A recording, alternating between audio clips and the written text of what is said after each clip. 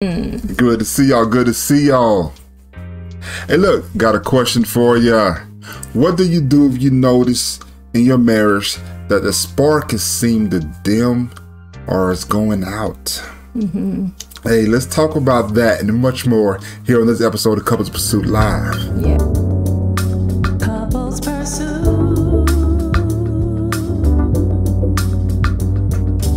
Yes. Hello, this is Vincent And Valerie. Woodard. Sorry about that.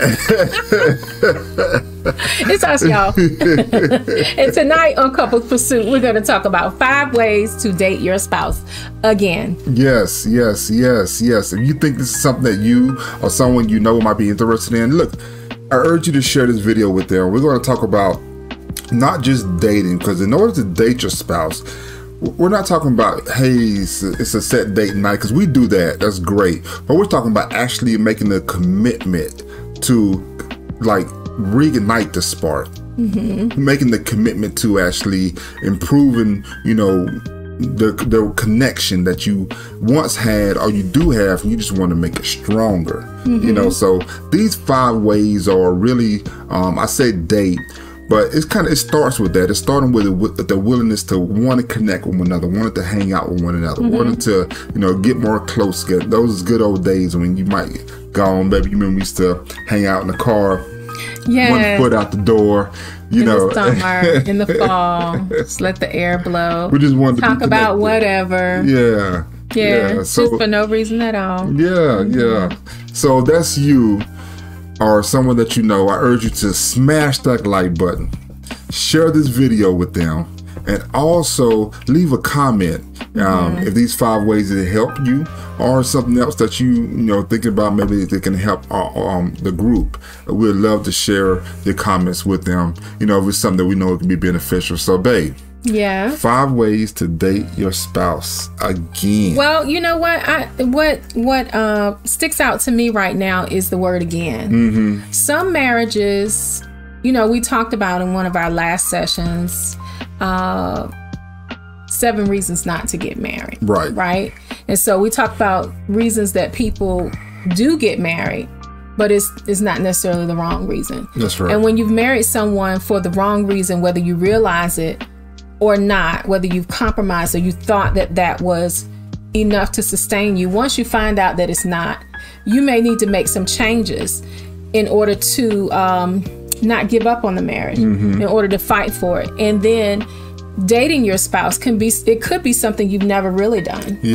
And so yes, again, but also as a means of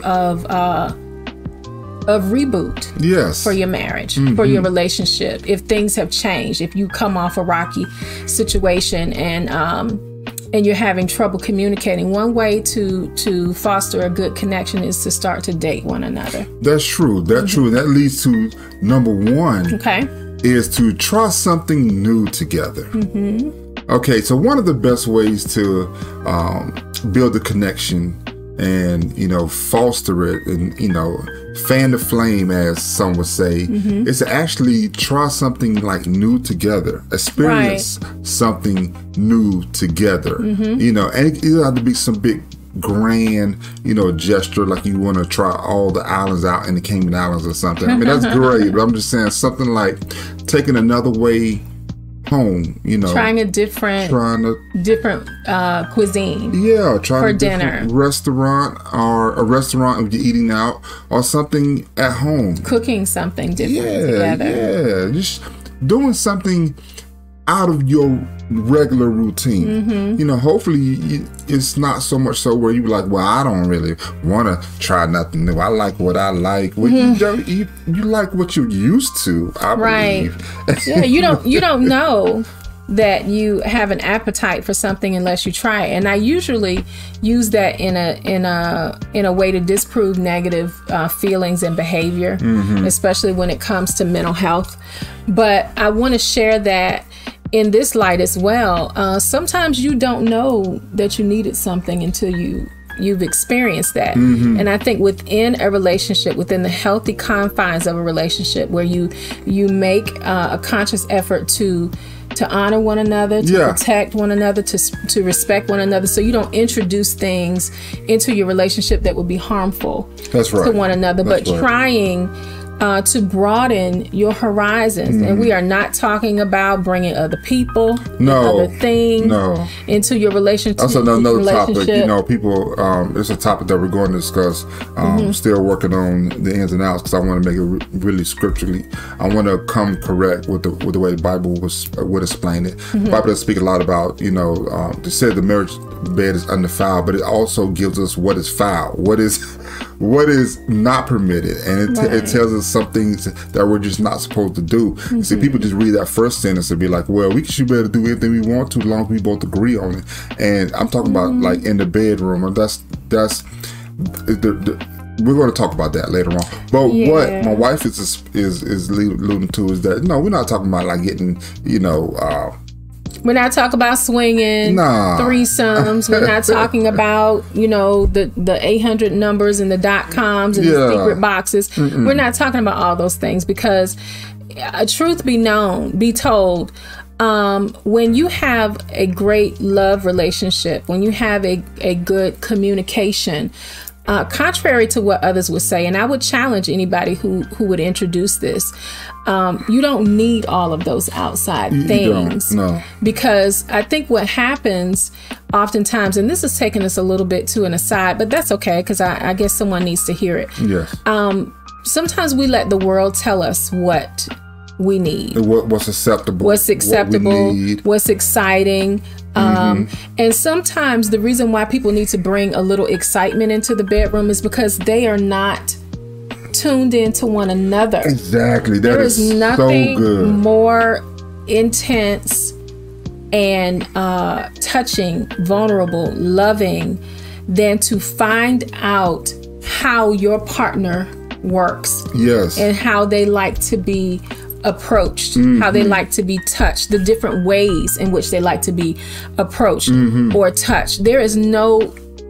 We haven't exhausted that, and it doesn't have to involve anything kinky or unseemly. I don't need 50 Shades of Grey or Woodard or whatever. And that doesn't make us boring, because we have a very fruitful life of intimacy in the bedroom and outside of the bedroom. So no, we are not, just to be clear, well, baby, try this, well, let's watch this. No. You know what to do. You don't need to watch anybody else do it. Get together, get in each other's presence, and figure that out. Well, this whole topic is we're talking about, you know, just some really topical things, you know, like taking a long way home, you know, fixing something. But it's hopefully you're getting the gist of it, is that we're talking about connection. We're talking about, you know, connecting with your spouse and learning, you know, what they like, what they not so crazy about, and then also finding ways how you can make their world, you know, just a little more better. So every day. And once that journey to finding out, you know, what your spouse likes, you know, what makes them laugh, what makes them, I don't know. And then understand, okay, why is that? What is that about? Oh, because this, that, and the third. Why? We never really talked about it. It's been 20 years, but we just really getting to that part. That's what this whole thing is about, is just building that connection, making it stronger, you know, and just acknowledging the fact that, hey, we haven't, you know, gotten as close as we probably could have, because we've avoided some, like taking a long way home, so we can have a longer conversation, so we can see new things. You know. So that was one. And I like to say, my wife says, like, somebody needs to hear that, and I know that was a long one, but I think it helped me. It's very important, because I have run into people who, in my former work, I've done several things, but as a stylist, I was often a mentor and a counselor and a prayer partner and intercessor and all those things, and you find out what's really going on with people, and I thank God that they felt comfortable enough to share. But what I'm finding out is that people can be married 10, 15, 20, 30 years, and they don't tell their spouse how they really feel about something. That's true. And they just go along with the get along, and then what we do is pull in other things to try to make it better, when making it better is really us getting closer and getting to know each other. Because when it comes to dating, we date, and then we go to the next phase of the commitment or of the covenant, getting married, and then we just kind of settle into that. Yeah, we don't stop pursuing one another. Yeah, we don't actually make the commitment. Like we just want to make this marriage better every day. You know, yeah, it might have been good 20 years ago, but right now, I'm different. It was different. We changed. We've grown. You know, our appetites as far as not just food. I'm talking about a lot of things. Things we would like to do, interests, and all those things. So, and that leads us to number 2. Try to take some time to remember why you fell in love. Why? Hopefully you're married for love, and you're married because you were in love, not for love, but you married because you married someone that you loved, somebody you wanted to build with, someone you wanted to grow with in every way possible. So remember those times when you actually had those long conversations where you know, baby, you know, you just said some of the things that just tickled you, and things that that you were a little scared of, might have been, afraid of spiders or something. I don't know. Some of those things that share you your just, intimate. Yeah, you probably wouldn't say now because you'd be like, oh, that's so corny. But now I urge you to get back to sharing, how you feel, your dreams, your goals, even no matter what age you are, 50, 60, 70. Get back to the time when you could share. And if you've never really actually been to that point, dating will help you get there. Yes. Sometimes you can use something like prompts to ask each other questions. Sometimes there are games that you can play. Now in the digital age, I'm sure there are many things that you could find, but I would caution you to make sure that you find something that's focused on you and the relationship, you and getting to know the other person versus asking, provocative questions that may spark an argument. Trigger a trauma, bring up a trauma that might have happened and you're not ready to deal with it right now. This might not be the environment to deal with it. We actually have a guide that has 30 questions to intimacy, and I would leave that link there. And we went through the guide, so it's really questions just that you would ask someone to really just to see, get to know them, and then get to understand them a little better. It's one guide, it's 30 questions. It's still so much work to do, but I think it gives you kind of a format to be able to say, hey, what about, have you ever felt like this? And if you did, why? Then let's discuss it. And you don't have to do it all at once, but I think it's great if you both, when you start, make the commitment to do it, to finish it, to be honest, to be transparent, and to make a safe space for each other to tell the truth. Exactly. And what you will find in your truth telling is that you get to ask the questions. Well, what, when, why, and how? Yeah. How do you trust me? Well, I do. Oh, well, what does that mean? It seems like don't automatically go there. Yeah. What does trust mean to you? Exactly. And was there something in your past that broke your trust with people? Did I bring that up in you? Because it may not begin with you. Yes. But if you don't find out, then you just end up dealing with the fallout. Yes. And then you take it personal, and your partner who is not trusting, when you take it personal and you bark and you buck, it's like, oh, well, now I know I can't trust you because I can't even tell you that I have trust issues. That is so good. That is so good. And it's an upcoming talk that we're going to have. Stay tuned. That's actually going to talk about emotional intimacy and those areas of trust and all those good things. So stay tuned for that video right there. So that was number 2. Take some time and remember why you fell in love. Number 3, look, plan ahead and make an effort. Okay, this is just not just, oh, okay, I did this, Vincent Valerie, and I did that, and I did that, and he still, and she still didn't respond in the way that I thought they should. See, this is planning ahead. We're planning to build the connection, and we're making the effort to do so. Right. And so sometimes if the first time you don't succeed, Try again. Yeah. Make an effort. Don't just go through the motions. I done it, and they just turned the TV back on. Yeah, or they didn't receive it, or she acted like she didn't appreciate it, or he took me to this restaurant. He know I don't like this kind of food. Well, baby. Okay. What you do is say, honey, I really appreciate it. You making the effort to bring me out tonight. You know, you try to find something that you do like, and then you can say, instead of "don't take me there again," you know what? That was really fun, but I would really like to try Asian food or Brazilian food or whatever. You know, I remember we used to go to this restaurant. You get involved. You don't have to take over, but you plant the idea of what it is that you like. How did you like the restaurant? Exactly. It was fun hanging out with you. I'm glad that you did it, but I really didn't like the food. It wasn't my food wasn't that great. And that way you can be honest, because it doesn't work for you if you just like, "Oh, well, that was great, honey. Thank you," and you hated it. There's a way to say I didn't like it without saying I didn't like what you did.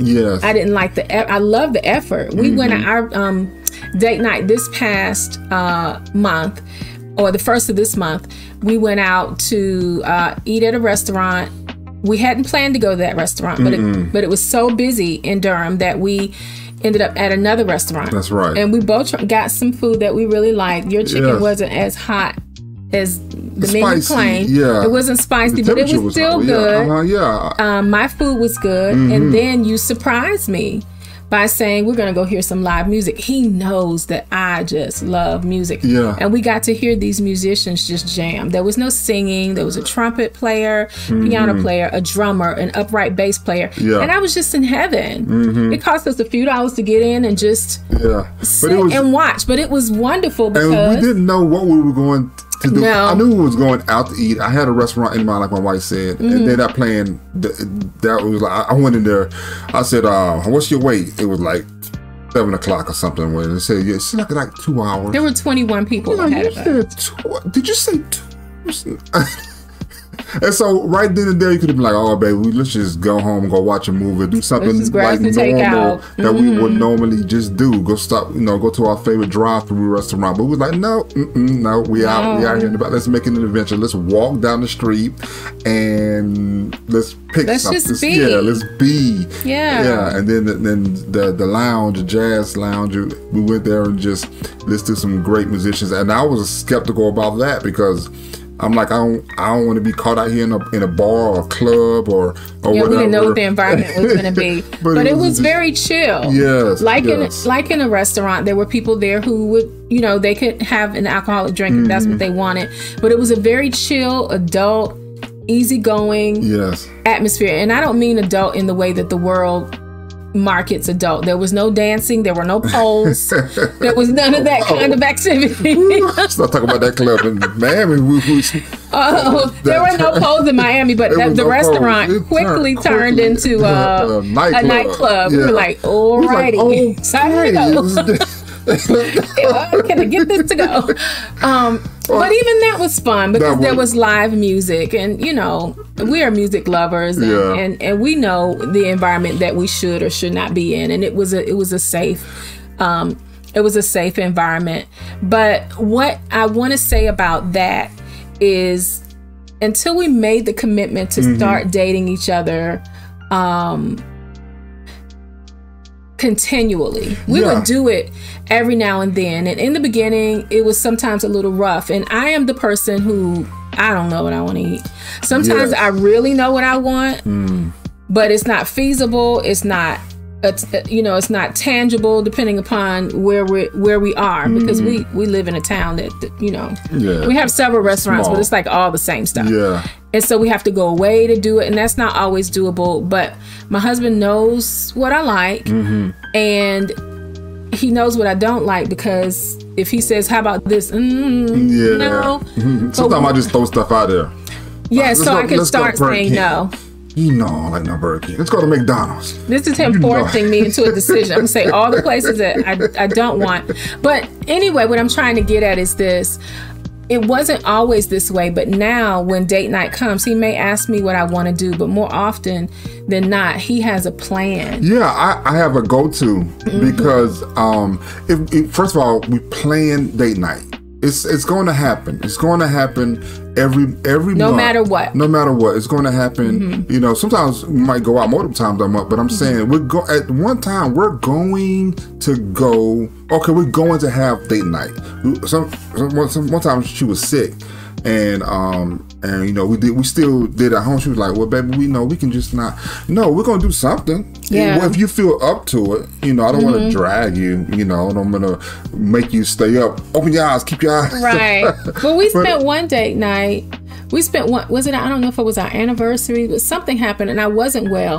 And rather than be like, "Oh well, I guess this is a bust," he spent the entire day in bed with me.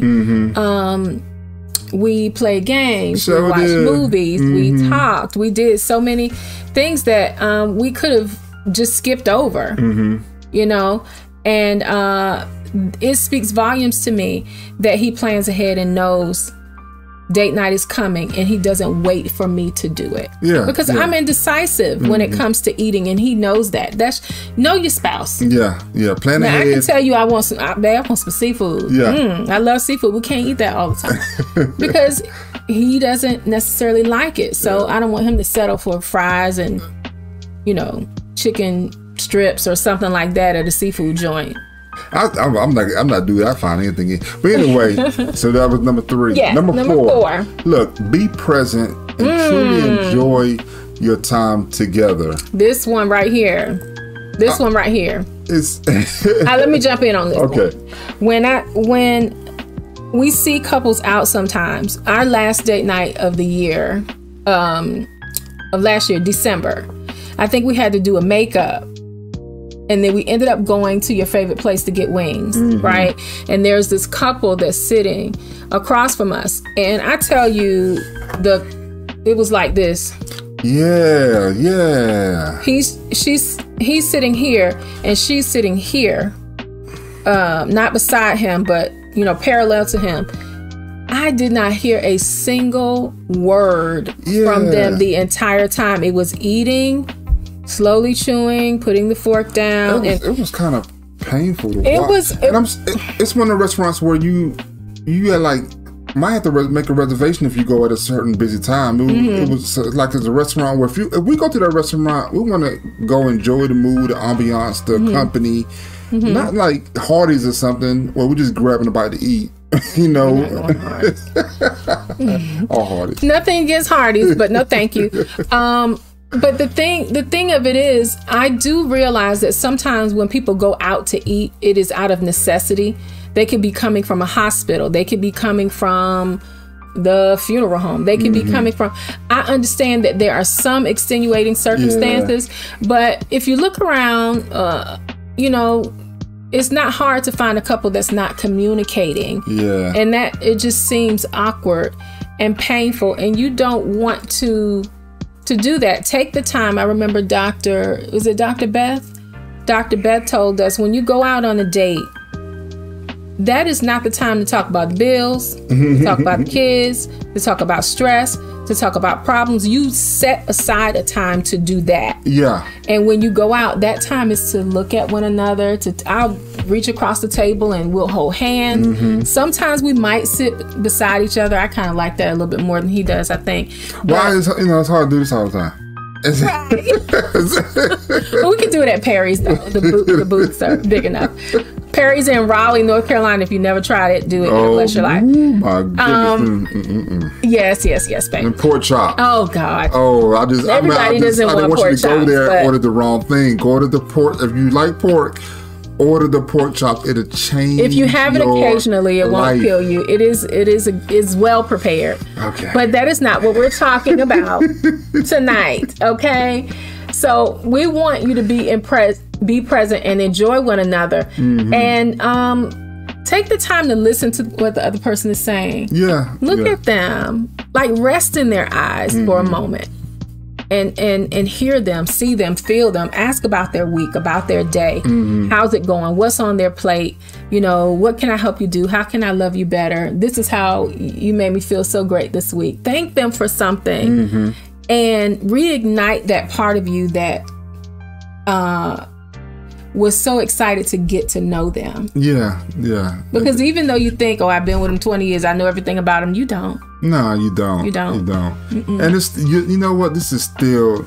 She's a full-grown woman. But this is still my girl. You know, this is she is still my boo. She's still my baby. And yeah, I still, you know, enjoy making her laugh. I still enjoy her company. And even these years, I would say all these years, like it's, you know. Well, we've been together 25 years, so that's nothing to sneeze at. We've been married for 23. We spent quite a bit of that time being foolish. Yeah, we wasted and not so much fully time. accessing all the benefit of the blessing that love and marriage can be. That's true. Yeah. That's true. And so the last one is make physical touch a priority in your relationship. Now, I'm not saying just, you know, grabbing and always smacking on the booty, you know, every time you walk by, and she be like, well, why do you stop hurting me? You're being aggressive. Keep your hands to yourself. No, I'm just like my wife said a while ago when you eat at the restaurant, and sometimes, you know, we'll just reach your hand out, and when you're talking, you know, just make contact. Yeah, touch his arm. Like sometimes I may put my hand on your knee while we're doing this, so I may take my hand and wrap it around you. And it's not because I'm needy or I have to be up under you. We enjoy making a connection. Yeah, I believe it's a necessity.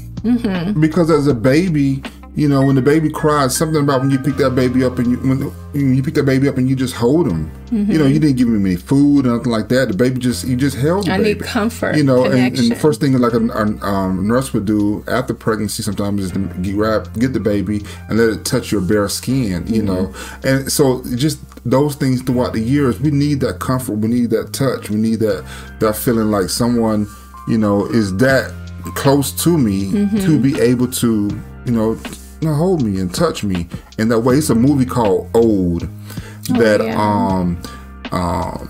it's by M. Night Shyamalan or whatever. And I don't want to spoil it for you if you haven't seen the movie yet, but it's one part of the movie where a baby was born, but time moves so rapid, like 20 minutes might be like 20 years or something. I don't know.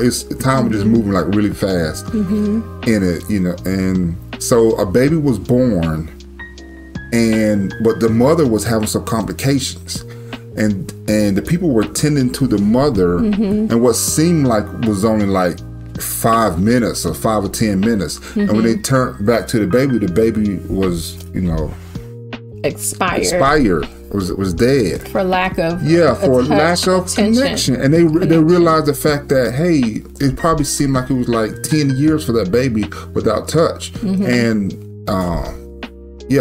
so I'm saying that to say make physical touch a priority in your relationship. You know, sometimes I'm guilty of we're watching the movie, so if the movie has the movie has like a love scene or a lovey-dovey scene, you know, just a connection scene. He reaches out to touch me in some way. I got one right here. If it becomes sad, I'll get her. He found her. Yeah. He found her. You know, they were like, I've been right here the whole time. And believe it or not, I'm a very affectionate, emotional person. I like to, you know, be up under him. Especially, I like to cuddle. He helps me go to sleep at night. Now, some people are like, ooh, cuddle, get off me. Especially, you know, when you get up in age and you might be dealing with menopause and all of that. It's like, no, I don't want to be bothered. But I do. Yeah. You know, I want to be connected to him. We begin our morning with I love you and I'll see you later, and we end our evening with I love you and you know, just resting in each other's arms, even if it's only for a few minutes. Yeah, because I go to bed early most nights, and she's up late. But I have to get my snuggle in some way, you know. I'm not gonna go a whole day without that hug or that connection. I think you allow room for the enemy to come in when you take the connection away due to the lack of time or lack of convenience. I think you're allowing yourself, you're setting yourself up for possible failure if that continues. I'm not saying you have to make it like it's well, I got my kiss in, I got my chore, you know. No, I'm saying it's not a chore. I don't want to have room for error. I don't, because some days I might just go to sleep because I'm just tired. I thought I was gonna get back up, but I didn't. You know, those days right there are so sporadic because I make a mental, I prioritize touching in our marriage, and I just want to feel my wife's embrace or touch or whatever before the day is over with. Like to start my day really, and to end my day. So there's something that I should address. I know we need to close, but there's something I should address when it comes to touch. I was in a women's ministry meeting many years ago, and we talked about some things in this area, and what I found out is some women, they were older women, and I found out from some younger women also that they don't really like a lot of physical affection. And it is up to you. If your spouse doesn't like that, you should not force that on them. And you should not force, well, you need to touch me more. What happens is you need to date one another. You need to talk to one another. You need to pray together. If that's a place where you have found yourself. If you haven't yet, it needs to be, because there's so much power in your agreement and in your unity when you pray for one another and you pray together. If your spouse doesn't like to be touched, something has happened to violate their trust, vulnerability, and their intimacy. And sometimes it may even be something that you've done. You know what? Find out why. I'm not saying you have to try to convince the person, right? But find out why. That's the journey. That's the journey to dating your spouse again. That's the journey to connection. There are some times my wife doesn't like to be, touched or spanked on the booty or whatever. And I know that. Huh? Nothing. Zip. I was about to tell too much. That's okay. Go ahead. I know those times. I know when those times are. Yeah. Why? Because she's just felt trustworthy enough to share why she feels uncomfortable in certain moments. Let's take the mystery out of it. Okay. A woman has a cycle once a month. When that time comes, your body's going through all kinds of things, and I don't mind the pat on the behind. I don't mind the rub. I don't mind a little pop every now and then when you walk. I don't mind that. But during that time of the month, it's like, let me be. I'm going through enough by myself. We don't need no help. And that's just being honest. Those things should not be taboo between a husband and a wife. That's right. It is what it is. Yeah.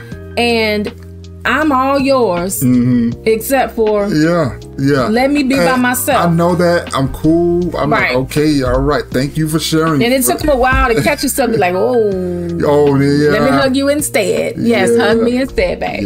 Yeah. Rose said, hard to eat at Hardee's. Yeah, Rose. Rose is a nutritionist, a dietitian, and a nurse, so she knows. It's not really not hating on Hardee's, but thank y'all so much, Tabitha. Thanks everybody. Thanks everybody for tuning in. You so much. And look, once again, I started the video off with this. Look, find ways to date your spouse, and that's just not just going somewhere together and then coming back together. Find ways to connect better with your spouse. That could have been a great title for this. Can I say something else? Ahead. I'm sorry, I'm so intrusive tonight. I'm a little bit hyper today, y'all. Forgive me. I think that it's important too that we realize in the beginning, we used to go to the movies. Just sitting in front of a screen or watching a movie, that's okay sometimes. But do something where you have to interact with one another and be face to face. Not just sit down and eat. Not just sit in front of a screen and be like, oh, well, that's it. Yeah, we find new ways something else into that. We used to play Uno and Mancala. You taught me how to play that. Games. I slept a game when I was a kid, going to the rec and playing Mac. If you're there, remember Johnny Hall, Warrensville. But anywho, so she knows how to play. Sport pickleball. We have a sport. We started taking up table tennis. So you haven't played with me. I know, but I'm saying we find new things to do together, so we can do them together. The simplest things together. We played Uno by candlelight one time. Yeah, the power went out. What happened? No, we did it on purpose. I thought the power went out. No. We did one time when the power was out. I remember. Maybe so. But anyway, whatever happened, we didn't let it stop us. Yeah. And that's the thing we want to say. Don't let it stop you. This was early in our relationship, but get a blanket. Sit on the floor. Get your bowl of fruit or your favorite snack and watch a movie. He would come home sometimes with a container of cantaloupe because he knew I loved it. Yeah. And I was like, oh, that's so exciting. I'll bring him a Kit Kat. Oh, thanks, babe. Because that's what he likes. You know? That's funny. It make my jaws go big. Oh, she brought me a Kit. So we appreciate you so much, y'all hanging out with us. Look, continue to stay with us. Share this video with someone that you know, and leave a comment again. Like I said, smash that like button. Just let us know, you know, that you appreciate it, and we appreciate you for showing up. And once again, find ways to date your spouse. Never stop it.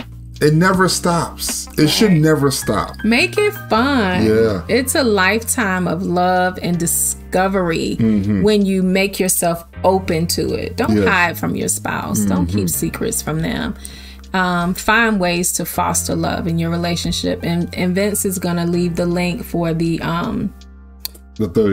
questionnaire that will spark conversation for you and your spouse. And until next time, we pray that the Lord bless you, that he keep you, make his face shine upon you, be gracious to you, give you peace, keep you from all hurt, harm, danger, sickness, disease, and virus, and help you along the way as you learn how to pursue your mate. Until next time, we'll see you here again on Couples Pursuit Live. Bye. Love y'all.